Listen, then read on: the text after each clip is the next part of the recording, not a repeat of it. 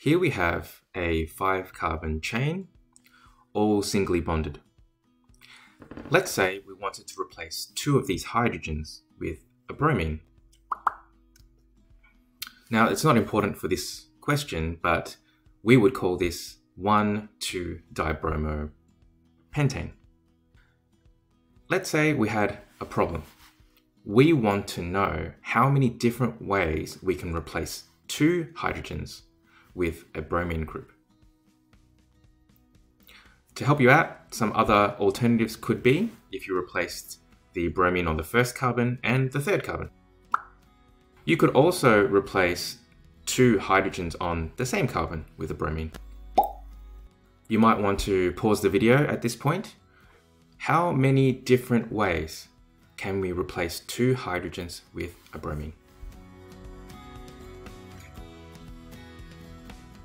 All right, hopefully you've given it a crack and you've come up with a number. Now, if you tried drawing out all the different alternatives, you'll probably find that it is quite time intensive and it also uses up a lot of space on your writing paper or your whiteboard, which you are allowed to have on the GAMSAT.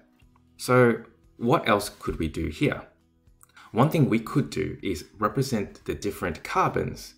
For example, we could number the carbons positions 1, 2, 3, 4, and 5. By doing this, we can represent different combinations numerically, and this saves us a lot of time as well as space on our paper. For the example above, where we've got 2 bromines on the same carbon, carbon 1, we could represent this with the numbers 1 and 1.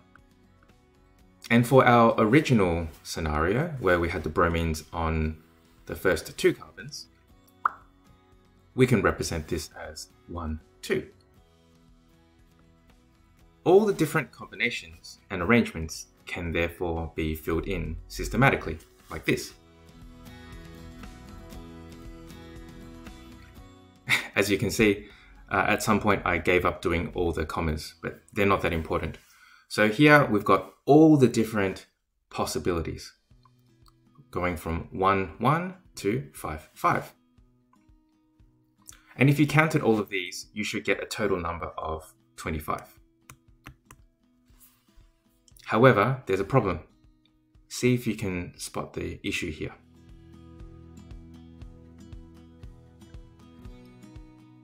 Okay, so there's more than one problem actually. The first one is that the order in which we pick the position doesn't matter. So what do I mean by that? If we were to consider this scenario where we have replaced a hydrogen on the 1st and the 2nd carbon, that could be represented with the numbers 1, 2. Can you see that is also represented by 2 and 1? So these are in fact duplicates of each other. We are double counting. Okay, 1, 2, and 2, 1 are identical. And you'll see that there's a lot of duplication occurring across the board. So for example, 1, 3 is the same as 3, 1. 1, 4 is the same as 4, 1.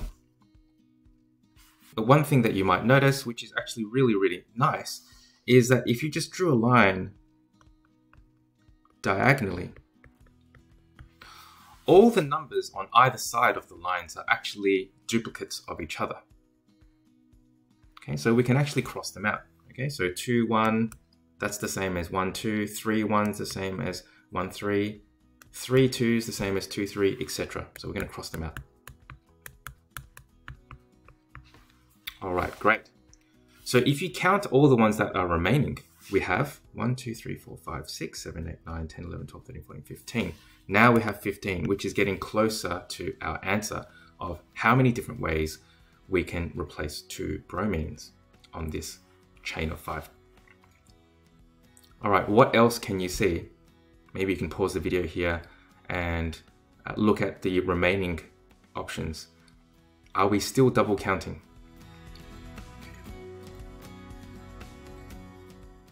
Now, if you notice that there's an axis of symmetry, then well done.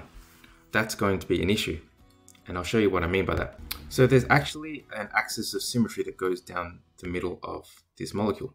What that means is, if you look at our combination of 1 and 2, so having the bromine on the first and the second carbon, that would actually be identical to having the bromines on the fourth and the fifth carbon, because it would just be a reflection.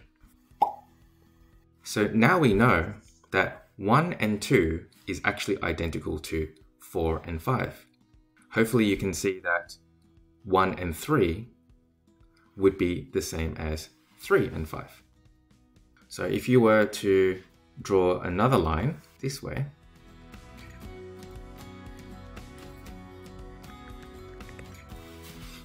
okay, you'll notice that on either side of that line, there's repetition as well. Okay, so as we said before, 1 and 2 is actually the same as 4 and 5, and 1 and 3 is actually the same as 3 and 5. So we can get rid of one of those sides as well. Okay, so we can get rid of these guys, for example, everything on that side. So what do we have left? We've got 1, 1, 1, 2, 1, 3, 1, 4, 1, 5, 2, 2, 2, 3, 2, 4, and 3, 3. 1, 2, 3, 4, 5, 6, 7, 8, 9. So there are 9 different ways that this can happen. I like to show different ways of essentially getting to the same answer. So let's try a variation of this. I'll keep the line of symmetry there because that's going to be important. You'll see shortly. The alternative here is we could represent the different arrangements with another set of numbers. I think that having 5 positions is a useful detail. So we could do something like this. Let's have a look at our original scenario. Okay, so in this scenario, we have replaced the bromine on the first and the second carbon. Instead of looking at the positions themselves and writing them as 1 and 2, perhaps we can write it like this. So what we're doing here is we're essentially recording down which position has a certain number of those groups replaced. So what I'm doing here is I'm saying that in the first position, we've got 1 bromine. In the second position, we've got 1 bromine. And in the third position, we have no bromine. The fourth, we have no bromine. And the fifth position, we have no bromine. Okay, so this number here represents the arrangement above, which again is time saving. So I can go through a whole bunch of different variations. For example, if I put the bromine on the first and the third carbon, I can represent that as 1, 0, 1, 0, 0. So again, we have 1 bromine on the first carbon, no bromines on the second carbon, 1 bromine on the third carbon, and no bromines on the fourth and the fifth positions. So in a similar way, we can start going through the different combinations.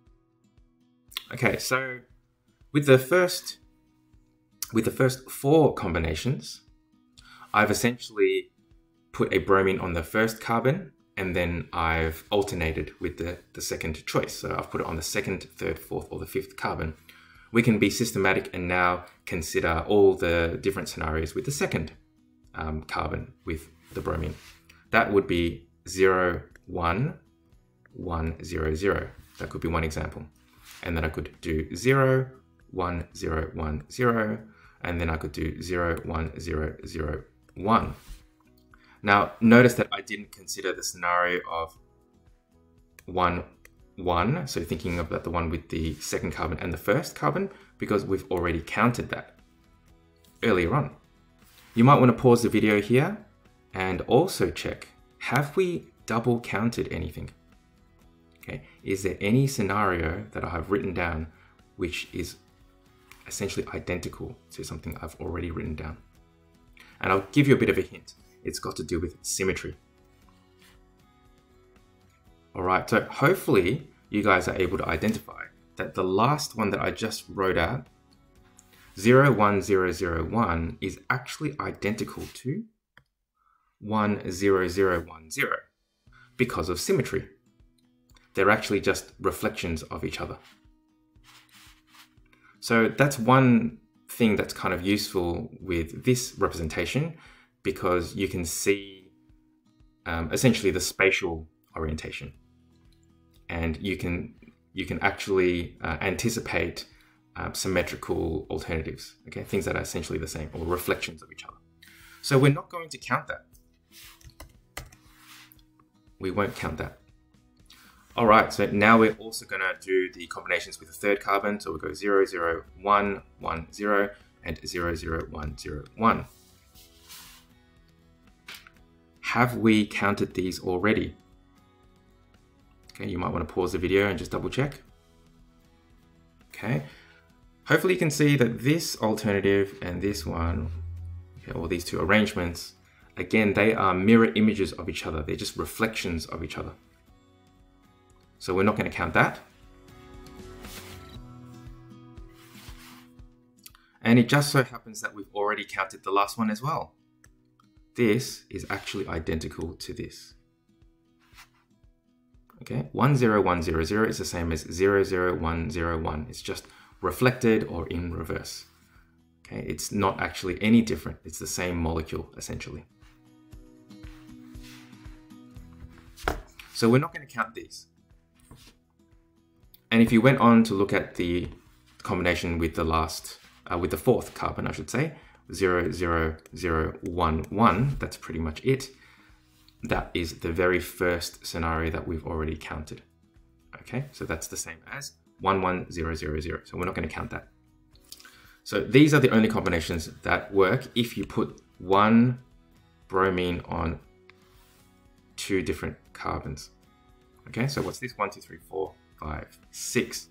But we have to also consider situations where the bromines are on the same carbon. Okay, so now we can do this. That would represent a situation where there are two bromines on the first carbon.